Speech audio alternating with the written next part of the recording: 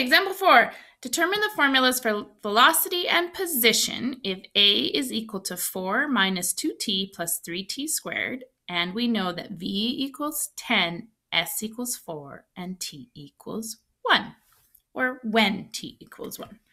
Okay, so I know acceleration, and so to find v, I'm going to take the antiderivative of my acceleration.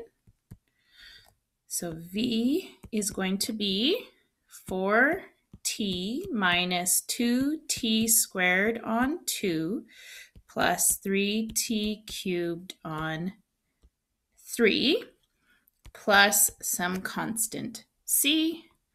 Then I will tidy this up.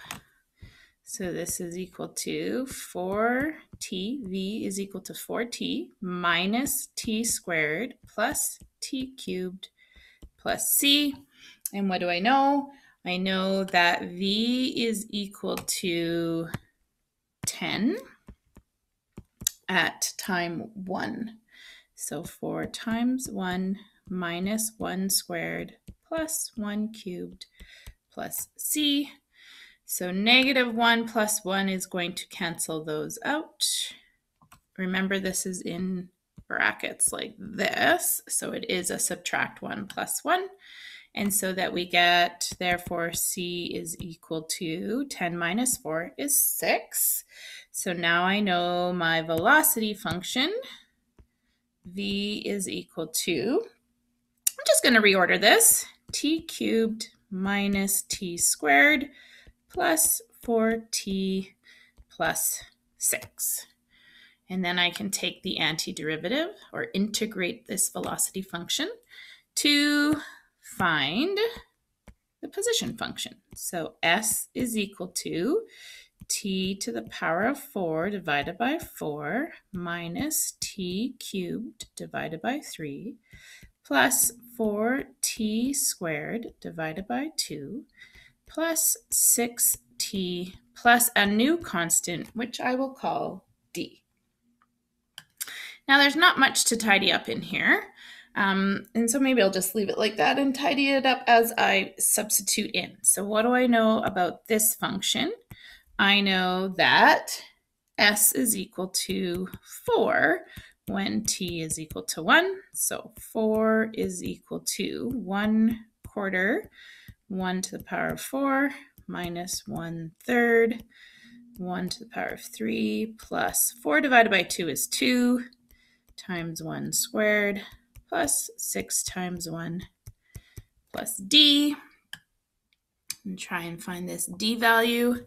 So what do I have? I have 4 is equal to 1/4 minus 1/3 plus 2 plus 6, so plus 8 plus d.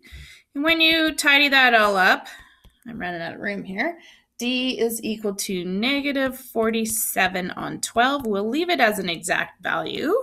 And therefore, s, the position function, is equal to 1/4 t to the power of 4 minus 1/3 t cubed plus 2t squared plus 6t minus 47 on 12. So we found our position function that it asked me to find, and we found the velocity function back here. Those were the two things we were asked to find. Give yourself a pat on the back if you were able to do that. Fantastic. All right, last question. Determine the equation of the curve y equals f of x that passes through the point -1, 0 and satisfies the differential equation dy dx is equal to 6x squared plus 6x.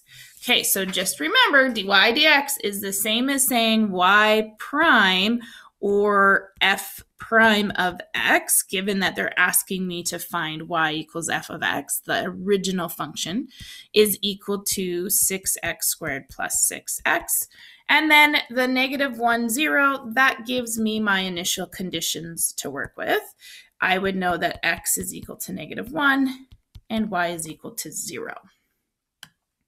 So I could write this with my integration symbol. I could say that f of x, or y, doesn't matter, would be equal to the integral of 6x squared plus 6x in terms of x.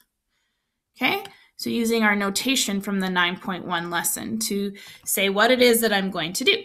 Okay, so let's take the antiderivative of this.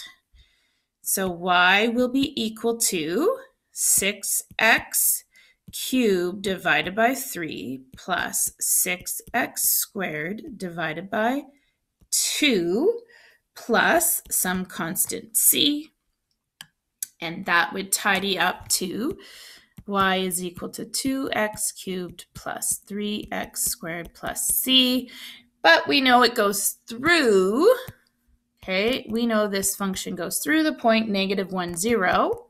So I'm going to substitute that in to find my constant. So y is 0 when x is -1. So substitute those in, and let's find c. So 0 is equal to 2 times -1, because -1 cubed is -1. So we have -2. -1 squared is +1, so plus 3 plus c.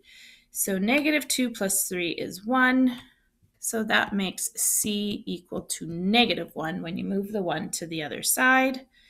And therefore, we have solved for the equation. This is like solving a differential equation. Therefore, f of x or y, whichever you want to write, is equal to 2x cubed plus 3x squared minus 1.